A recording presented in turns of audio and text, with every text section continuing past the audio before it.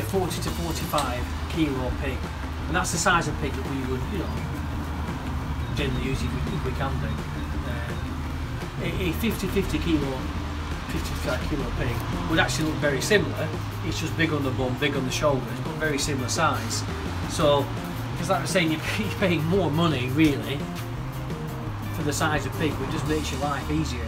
So if you don't need the meat, it's better to pay, I think it's better to pay the extra money to make your life easier. And if you get the bigger pig and you don't need it, you say just whip your back leg off it. But we've done all the hard work. So for you, you just put a pig in there, turn it on, and it cooks the pig, and you shouldn't have to worry about it really. And that's the idea. These were actually designed for the hire market originally, so they were a machine that we did for the hire market. And the idea being that somebody who's never cooked a pig before can cook a perfect pig in this machine. Like that, shut the lid, and then when it's cooked, you've got that for it. Cook the tray. Spit the tray, put them on the lid, and it sits on there, and then you serve. And again, it's that simple, but it's the simplicity that makes it work. You've got heat, you've got fat, you've got salt. You don't really want moving parts. Once you start introducing moving parts and things in there, then things go wrong. In our world, you can't afford anything to go wrong.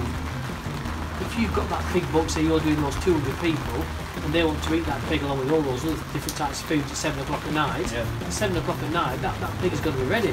It's no good being ready at 10 o'clock, it's too late. It's no good being ready at 4 o'clock in the afternoon, it's going to be ready at 7 o'clock. So it doesn't matter what happens that day, come 7 o'clock, that pig is going to be ready to eat. So the equipment has to be 100% reliable, you know, you can't.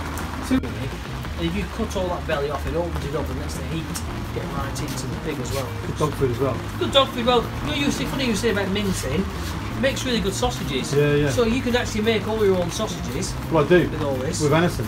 And I use pork back fat. So that's perfect for me. Yeah, mix it in. Yeah.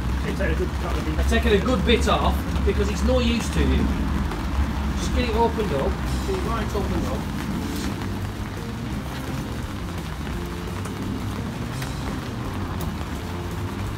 And the funny thing is, when you first started doing it, that's going into pork belly, it's going into your Chinese, you know, pork, all this sort of thing. But I'll guarantee you within 6 months it's going into it. Just so you can saw them off. Where do you know where to cut? Well, I'm just working around the joint. There's actually lots of videos of me doing this online, so. If you just go to either Hogmaster UK on YouTube or Splitting Bill on YouTube, there's quite a lot of videos there of me prepping pigs for hogs, for spits, and all different things. I'm just going. You're sticking over the shoulder, isn't it? Yeah. The hardest places to get hot, the hardest places to keep and get cold, are right in there, right in the core. That's what we're talking about. So he's at 6 degrees, which is perfect. Oh yeah, score it right, I'll score him in the tray. You know, we were saying again, if you get a big pig, you've got to move that pig around as well, haven't you? If it's a great big 60, 70 kilo pig, just physically move it around can be quite a bit of a pain. He's a lovely size pig for him. He's great because he's got all the presence there, hasn't he? Yeah. Nice looking pig. To separate the two halves of my pig. If you look, we're going through the pig, through the fat, not quite to the meat. Just, you know, the meat's actually just down there. So I want to protect my meat from the heat. And I want to open up enough so that all the juices can start flowing out and the heat can get in, but not so far that my meat like that will then actually start to dry out. Same down the sides. And then in between them, shorter ones. Again, what this will do, it lets all the juices come out, but it'll still protect the meat, so the macracken will still stay into one piece. But all these will open up, all the juices will flow out of there, and they'll all get it. And when we come to serving, all we've got to do is connect the meat, so the whole strip will come off, and you just chop it down and get all nice bite-sized pieces of mackerel. So, plenty of water. All the water's actually doing is making it wet, so the salt will stick. He's not actually doing anything other than that. let's say, can you use cider, can you inject it? You can do what you want with it, it won't do any harm.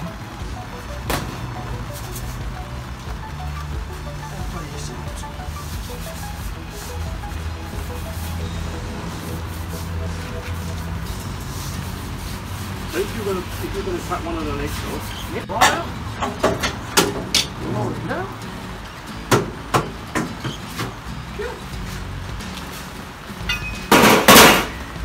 Got gas bottles. The gas bottles come in all different shapes and sizes. We use a lot of these.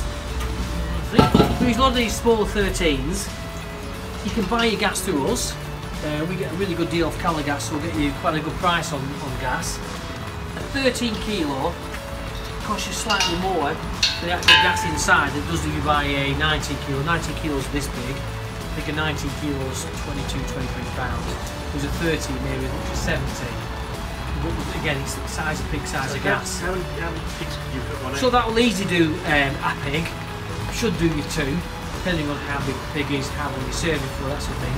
You should easily get 2 pigs out of one of those. So it's not a massive cost. It's about £10 per pig we work on for the gas. The thing with that is it's just easy to move around. It's not too big, it's not too heavy, it's quite easy to pick up and move. Whereas the 19 kilos being just that bit bigger and heavier, a bit more awkward to move around. On a 19 kilo you'll get 4 pigs because again it's not that much bigger, but it's a lot more gas. It's sort of counterintuitive.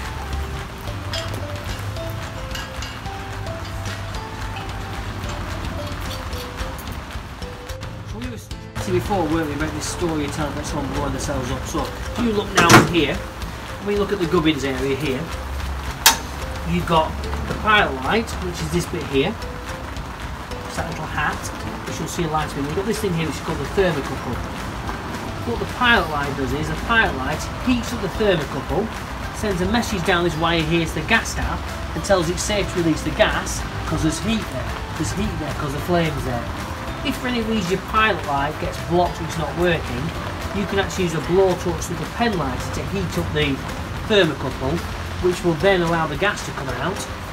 Once a burner's lit, it will keep the gas hot and keep it lit anyway, and 9 times out of 10 whatever's in there is burnt out. It starts working. If it's not, that's why I mean. A relatively cheap part. The first thing we've got to do is purge all the air out. It takes a good minute to push all that air out. And I hear it all the time, I hear this. It won't light, it won't light. Well, it won't light because you're not being patient. If you just hold it down for a minute, it will light like that. Hold it down for about 30 seconds. And now that's hot. So now that's heating up the thermocouple, which tells it safe to release the gas.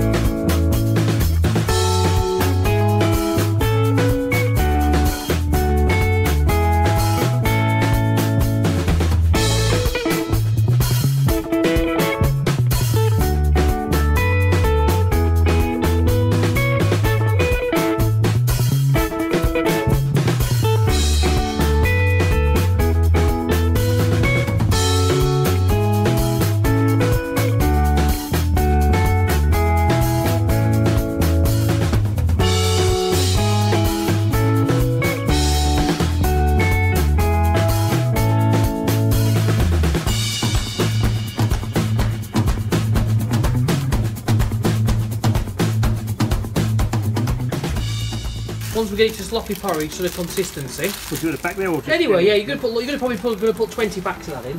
You're gonna put a lot in. And then once it gets up like sloppy porridge, we'll leave it to set.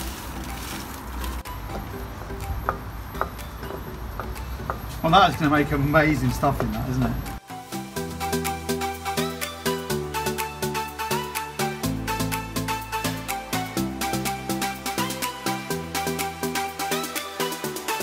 Flip the lid off, light it, and as we're putting the boiling water in, put 2 fills under each one. They'll keep, or you'll see, if you put cold water in, 10-15 minutes later it's boiling, bubbling away. If you put boiling water in now, it's immediately boiling. You can immediately start cooking things in there.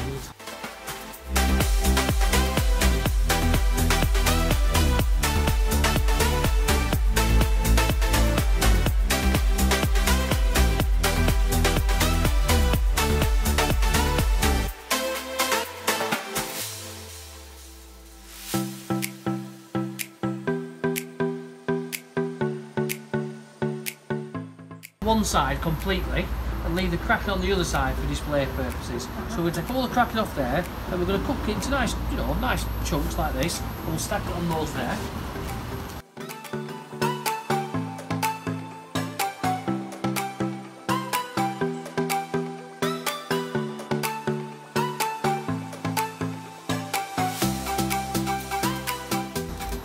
You'll see, you can even use your tongs and your scissors again. But once you get into there, it'll all just pull off like that.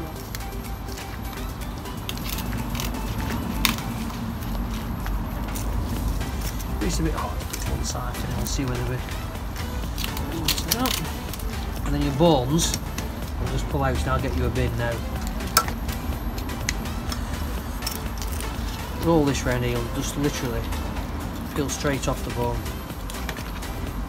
And to give that a bit of a dunk in the juice before you... so what we're going to do, we're going to break it down a bit now, yeah, so it's nice them to eat, and then we've got that juice there.